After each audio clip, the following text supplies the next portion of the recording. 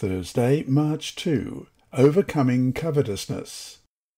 Covetousness is a matter of the heart and, like pride and selfishness, often goes unnoticed, which is why it can be so deadly and deceiving.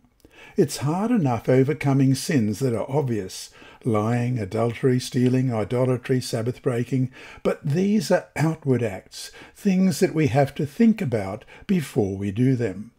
But to overcome wrong thoughts themselves, that gets tough. Read 1 Corinthians 10 verse 13. What promise is given here, and why is this so important to understand in the context of covetousness?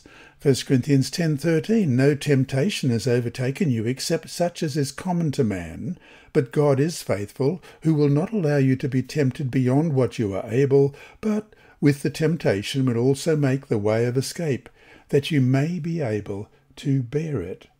How then, in God's power, can we be protected against this dangerously deceptive sin?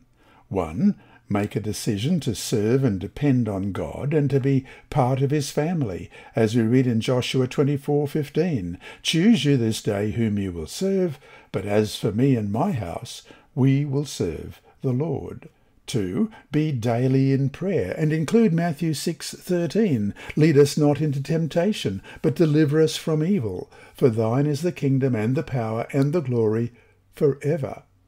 When feeling covetous of something that you know you should not have, pray over it, claiming promises in the Bible for victory, such as 1 Corinthians 10:13, which we've just read, but let's do it again. No temptation has overtaken you except such as is common to man, but God is faithful, who will not allow you to be tempted beyond what you are able, but with the temptation will also make the way of escape, that you may be able to bear it. 3. Be regular in Bible study. Psalm 119 verse 11 reads, Your word I have hidden in my heart, that I might not sin against you. Jesus tackled the human sin problem. He was tempted on every point that we are tempted on, and for power to resist, he spent whole nights in prayerful communion with his Father. And Jesus didn't leave this earth until he had both forged the way by example and then promised power to make it possible for every person to live a life of faith and obedience, to develop a Christ-like character. Isaiah 55 verses 6 and 7 reads, Seek the Lord while he may be found, call upon him while he is near. Let the wicked forsake his way, and the unrighteous man his thoughts. Let him return to the Lord, and he will have mercy on him, and to our God, for he will abundantly pardon. And so to finish the day, what, if any, have been the consequences in your own life from covetousness? What lessons have you learned? What might you still need to learn from them?